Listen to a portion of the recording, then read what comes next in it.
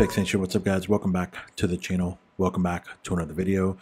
Guys, I'm going to share with you really quickly here our midweek analysis that we do every week for our FXM Plus members. So hopefully you guys can see what we're looking at for the next couple of days, or at least what I'm hoping to see in the next couple of days. Hopefully you can get some value from this particular video, guys. Enjoy the video, enjoy the analysis. If you like this type of content, guys, please give the video a like, share the content, and subscribe to the channel, and enjoy the analysis. FXM mentoring, what's up guys? Welcome to the midweek update. Let's jump right into it, guys. So AUD, NZD, what I'm looking at this pair here is I'm looking to see basically whether or not this right here was the peak formation low, because, you know, it just basically spiked here with news and then just went right back up and started consolidating again like it's been doing for quite some time. Ideally, we would like this to actually move down and give us something like this, some kind of price action like this to confirm essentially that we've, you know, gotten to 3 times ADR, and then we can go ahead and start to look for a peak formation low. So for right now, what I'm looking for this pair is I'm looking for more sells to help confirm that. Okay, so for right now, I would be looking for sells on this pair. AUD USD would be looking for sells because I'm looking for more of a full cycle here, right back into this area of structure where the reset is. So AUD USD looking for more sells. AUD Swiss, we were basically just consolidating here. Honestly, what I'm looking for on this one is I'm looking for price action to break this structure here. So essentially 0.65900. If we can break below that, then we'll have pretty much a clear view to go down and get a full cycle, which is what we want out of this. So right now I'm looking for sells on this, but I'm looking specifically for price action to break the 0.65900 range, because once we could do that, then of course we'll go ahead and complete the cycle. All right. AUD JPY, we're coming off a peak formation low. We had a nice pullback here, so we should still be looking for more sell options on AUD JPY. The pullback actually would have been a pretty nice swing trade here, because if we fib it, you could see that we literally went right up to the 618. So it would have been a really good entry there for a swing trade. But right now we're looking for more sells on AUD JPY. AUD CAD, we're looking again for more sells to basically finish off the cycle, the current cycle that it's on right now. So that's what we're looking for. And right now, I believe if we can get down, at least down to this area here, I believe this is probably like 2.5 times ADR. So you may have maybe 1 or 2 more opportunities to look for sell setups on AUD CAD.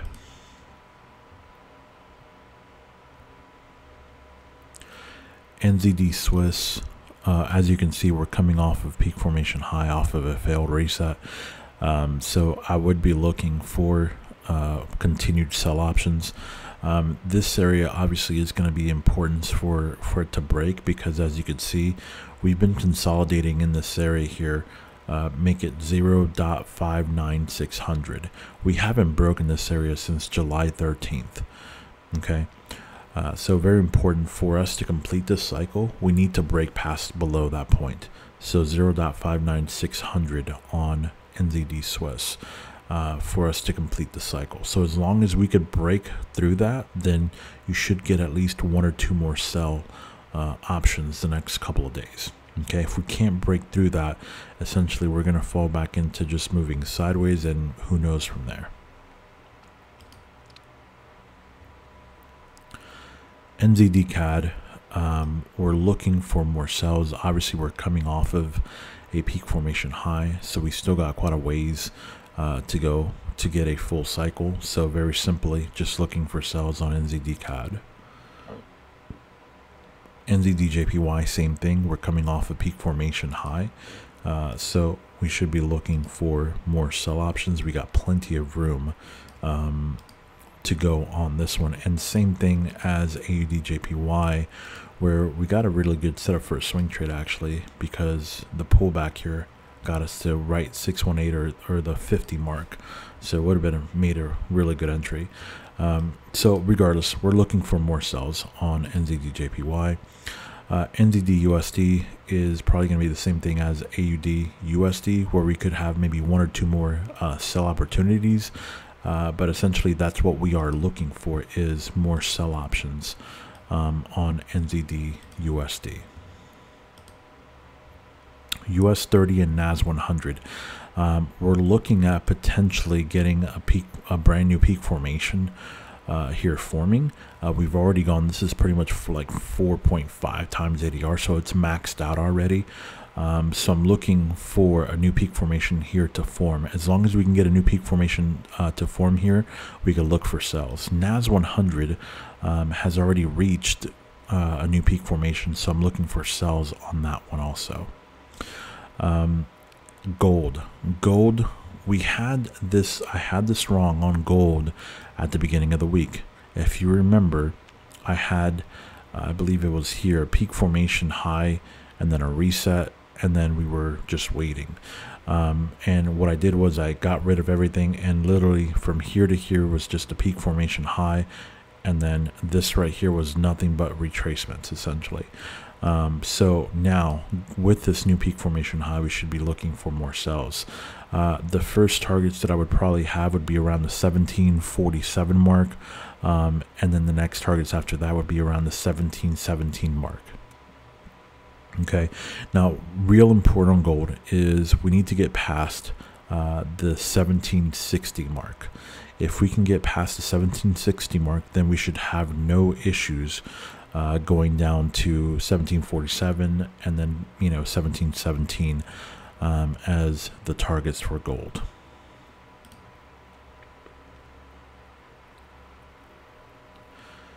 USD Swiss, we're coming off a peak formation high, so we should be looking for more buy options on this particular pair.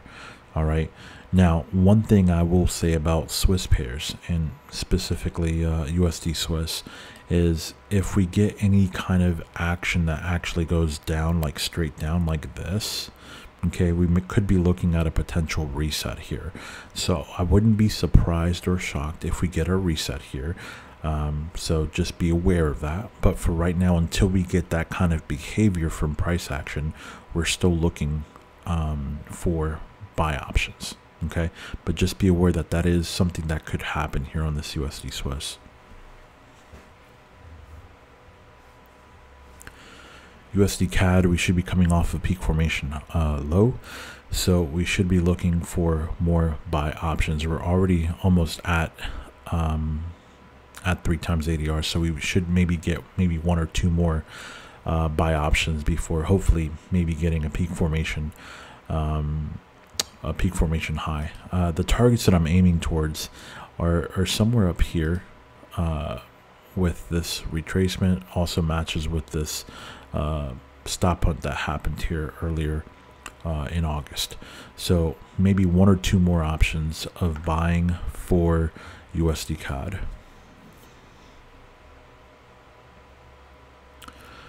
USD JPY. So here's a very interesting point that I've been noticing is on USD JPY, you saw we had a peak formation high because of the big move, and then we had the news, of course, that made the price action drop. But since then, you could see we've basically retraced the entire move. So essentially, this is going to end up being either a failed reset or a reset. We don't know which one. Obviously, if it breaks the high, it's going to be a reset, and then we could basically take it up to somewhere around here, around this area here. If it ends up being a failed reset, then obviously we have a full cycle that we can go to. Okay, so whichever one it does, we don't care which one it does. We just want it to do one, so then we can go ahead and trade it from there. Okay, so this one I would actually avoid and just wait for it to figure out what it wants to do.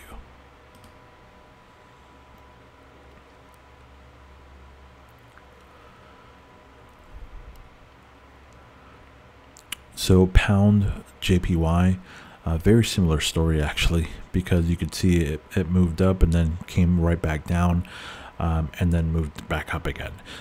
So this right here seems to be just honestly just moving sideways, and it's stuck within this smaller structure here of 163,500 to about 160,500. So honestly, this particular pair I would probably avoid unless you get a buy setup, because buy setups obviously would help us break out of this structure and get us to a full cycle. But you might be stuck in a sideways movement on this particular pair right now. So for me personally, this pair I would probably avoid until it kind of figures out this consolidation part and gets to a full cycle first.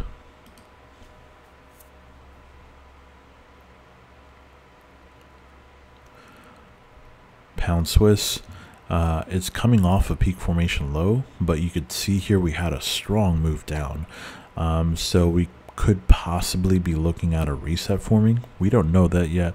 We'll see what today's price action looks like in London. But ultimately, if you get a buy setup, you can take the buy setups, obviously, because we're coming off a peak formation low. But you know, we've talked about this before, where some of these Swiss pairs have been resetting. So I wouldn't be shocked or surprised if this actually does reset, because it's basically like a break and retest of structure, because here's the last point of structure here. Where did it go to? It literally went right back to structure. So on this particular pair, I would still look for buys, but just be aware of the fact that this is very likely going to probably end up being a reset, and don't be surprised if it is. If it is a reset, by the way, no worries. We got plenty of room to sell. Okay, so we got plenty of room to sell. So don't worry about it if it's a sell, because we're going to have plenty of opportunities coming up, probably next week, to sell this if it does become a reset. Okay. AUD, pound AUD and pound NZD going to be very similar to each other, as we're coming off of peak formation lows, and we're pretty close, I believe, to being close to 3 times the ADR on these, because these have moved quite a bit. As you can see, we're averaging about 100 and give or take 145 pips or so, and so far we've moved about 400 pips. So we've already made some pretty good movement for 400 pips. But if we're averaging, what was that we were averaging? If we're averaging about 145, that would put us right now at about 2.7 times ADR. So the targets themselves that we're aiming for are essentially going to be this right here. This would give us about 3 times ADR. So we're basically looking for maybe 1 or 2 more buy options on this particular pair. Okay. And also on pound NZD, same thing. It looks very similar, damn near identical to it.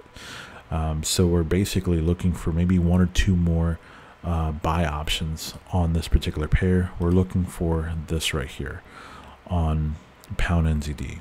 Okay, so still looking for buys, but it's getting towards the end of the cycle on both of these.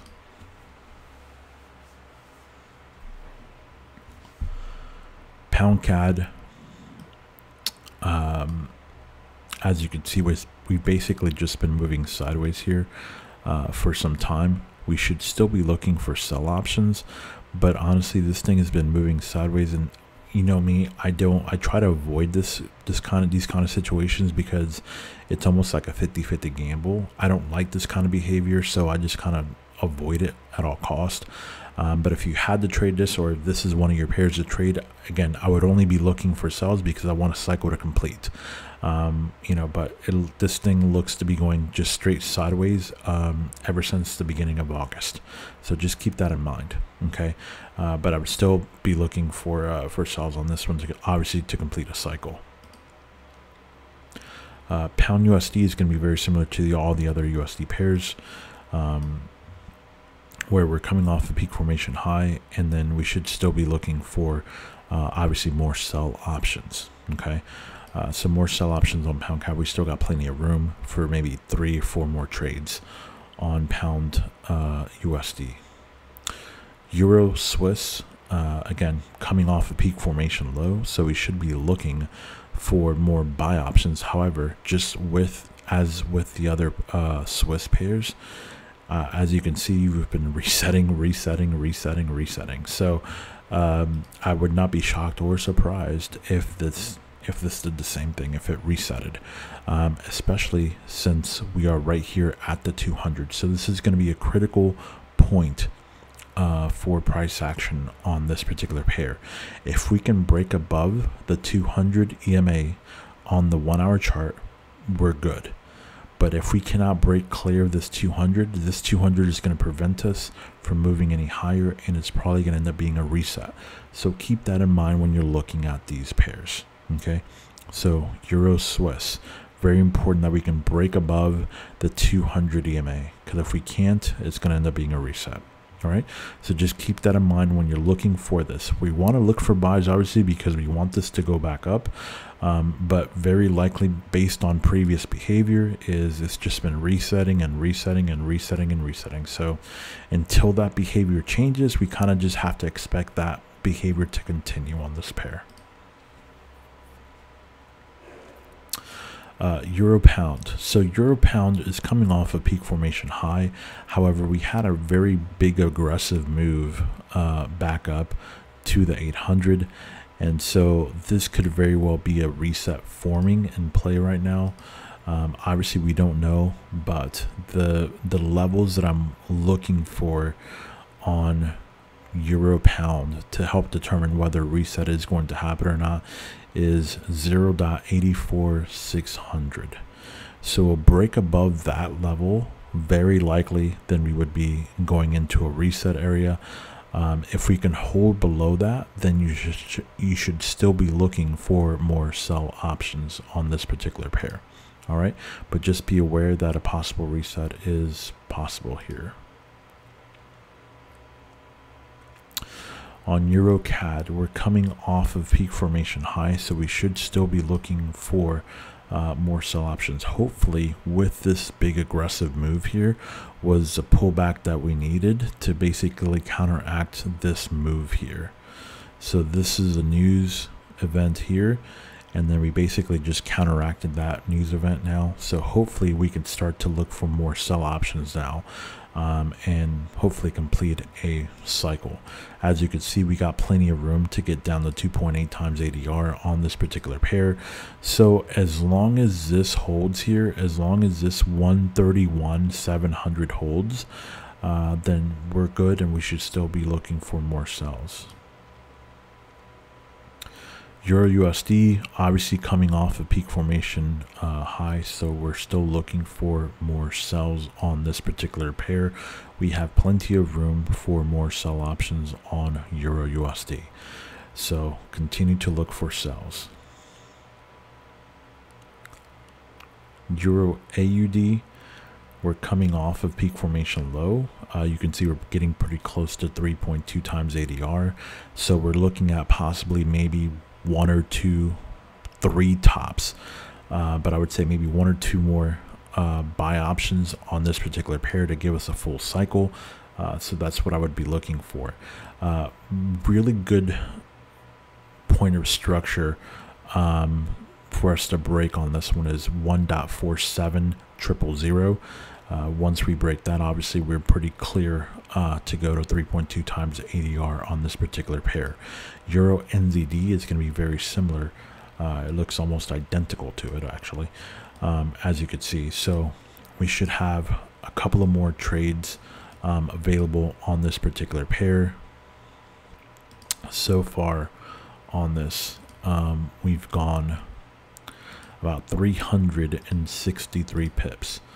So we're getting pretty close to 3 times ADR. So 3 times ADR is probably going to be around here where there is previous structure. As you can see, a bunch of peak formation highs and failed resets and all that stuff. So that is a really good point of structure where we want to get to on this particular pair. And that would, again, it looks very similar to Euro AUD. So I would expect both of these pairs to behave very similar to each other. So 1 to 3 more trades of buys, but just realize that we're getting pretty close to the end of the cycle there. And then finally, Euro JPY.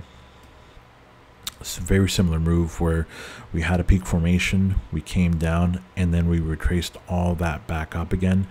Hopefully now this price action will hold. 137,700 is the area you want to watch, but as long as this area holds 137,700, you should still be looking for more sell options. Okay, if for any reason price action breaks above that particular area, this is going to end up being a reset. And then we should start to look for more buys, or possible just move right up to this previous point of structure, which was a previous peak formation high, and that would basically complete a full cycle. Okay, so that particular area of 137,700 is going to be important for that to hold. Okay, so as long as that holds, just keep looking for sells on this particular pair. All right, guys, so that is your midweek update. Hope you enjoy. Remember to trade safe and trade consistently, guys. Guys, if you need more help with our strategy, or you want to join us in our next class, we are hosting our first master class coming up on August 22nd. This class is probably going to be the best class out of all of them because of the material that's brand new that's being released in this class. All of the new material being released is years of backtesting data that we've been collecting over the years that have helped us determine what are the best things about the strategy, what are the best patterns, what goes into the best patterns. Everything you could possibly think of is going to be in this masterclass. So hopefully, guys, I hope that we will see you in the next masterclass. It starts August 22nd. The link is in the description. And like always, guys, trade safe and trade consistently.